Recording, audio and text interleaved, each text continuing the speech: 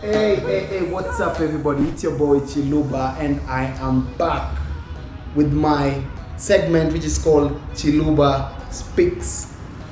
I'm gonna give you 5 ways of staying consistent. All dancers, let's go. So today I'm gonna speak about something which has been going through my head. I'm gonna speak about consistency for us dancers.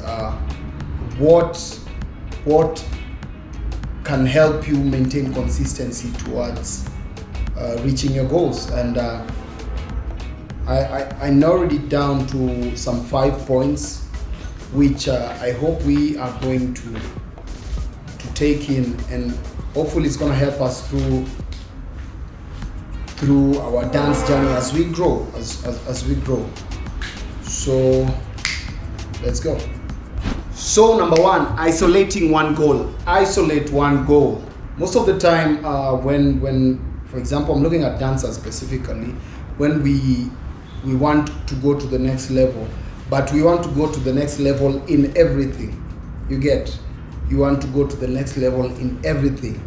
Yet when your mind is spread out, it's so hard for you to actually maintain that consistency, maintain the focus, because your focus is all over, because you want to be the best in everything.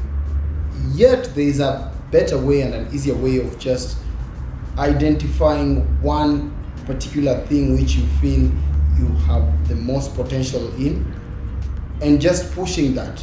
You get? For example, for me, I can speak for myself.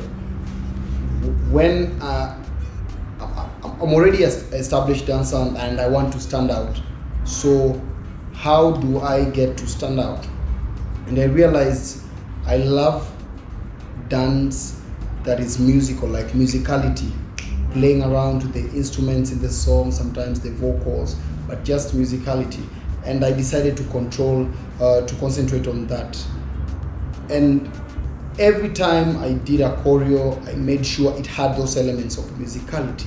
Every time, until with time it became my identity, so that anytime I do a choreography and somebody else does it, somebody can tell it's me, and that came through consistency. For you to be consistent, you should be easy on yourself.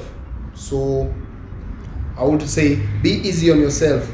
Don't be too hard on yourself, especially when it comes to failures. On your journey to being the best dancer or moving to the next level in dance, it's not going to be easy as you try to master your thing. So once in a while you will make the wrong decisions, you will fail. Actually it's not once in a while, it's a lot of times you'll fail. But if you fail and you start beating yourself up because you didn't kill that routine, that video you wanted to put out didn't come out the way you are, it slows you down. You get? It affects your consistency, it slows you down. So how about you make that mistake and then you learn from it? You get? Learn from that mistake, get up very quickly and continue, because you still have the momentum. Because if you stop and start being sad and beating yourself up, you're losing momentum. It affects your consistency, which is the goal. So please make sure you be forgiving to yourself when you make mistakes. Don't be too hard on yourself. Number 3, you really have to have a very strong mindset when you're working on your consistency as a dancer,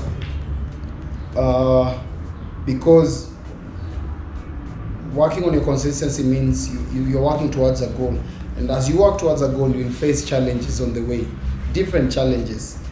And again, these challenges can easily slow you down, so you have to be really strong in terms of your mindset, because sometimes you want to do something, you're broke, you want you have a routine you're working on with your fellow dancers, and you walk and you don't have money to go for rehearsals and everything. You get? And if you don't have a strong mindset to say, I have to do it and I have to do it, your emotions will be like, now I can't do it. You start being sad because you're broke, or you start being sad because one of the main people in a choreography you're working on didn't come, and it starts taking you down emotionally, and you know, emotions control most of our actions. So it will affect your psyche, which will slow you down, and it affects your consistency, which, for example, you had planned to do 1 video per week or 1 video per month, and then because of that small challenge that happened, you ended up not releasing that video, which affected your goal. You get? And you always start like that, and then you realize 10 months later you've not released your video just because of the mindset. So let's work on our mindset. Let's be strong and able to control our emotions. Number 4, let us appreciate small wins, small improvements. On the road to your on the road, as you go to your next level, as you're working on your consistency, you should appreciate the small wins that you make. They might not be as big as you want, but they're still wins, improvements.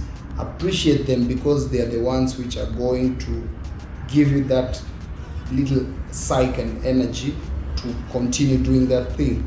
Don't just expect big results. Just remember, big results are results from small wins. Okay, so please let us work on that. And I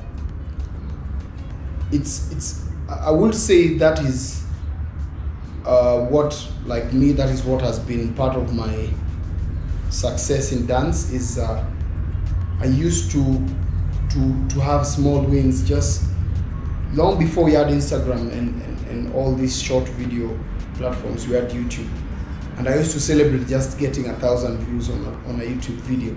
I used to be so happy. It used to make me really happy. And the moment I see that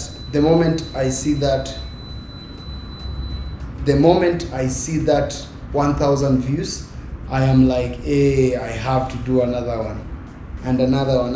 And before you know it, you realize you have released a good number of videos, and according to your fans, they like it because you're keeping them busy, you're being consistent. So for me, in the earlier days, in 2010, 2011, 2012, those small wins really encouraged me to do bigger things. And by the time I knew, I was doing hundreds of thousands of views. So I think celebrating those small wins and appreciating them is a very important thing.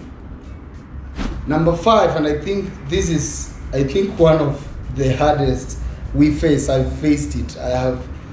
This has been one of those things that I have had to fight. And this is do it even when you don't feel like doing it. I know so many of you have been in that position. Like, you say, for example, tomorrow I must put out a TikTok video, and then tomorrow comes and you're not in the mood to make videos. You're just there. So that definitely affects that, because if you plan to put out maybe a TikTok video every day and you miss that one day, that laziness will start also becoming consistent. So you have to push yourself. I think it also goes back to your mindset. You look at the goal you're trying to achieve. Always go back to that goal. What am I trying to achieve? And that will remind you that you have to do it. You have to do it even if you don't feel like it. This one, I know so many of you have been in this situation. I have been in that situation. And this happens so often that I'm sure you guys go through it. So do it even if you feel like you don't feel like doing it. Dancers, let's go, let's get it. Big up everybody. And yeah, let's just work on our consistency, because I know most of the dancers who we feel like are doing better than us, sometimes it's not that they are better than us actually, technically, as a dancer. Some of them are just consistent. And from the consistency, they are improving small. And one day they actually become better than you technically, because they didn't look at the small things that might not be working. They just concentrated on what's working, and they decided to do that more and more times, and as you do it, you also learn. Yeah, Chiluba Speaks. I'm out. See you next week. Yeah.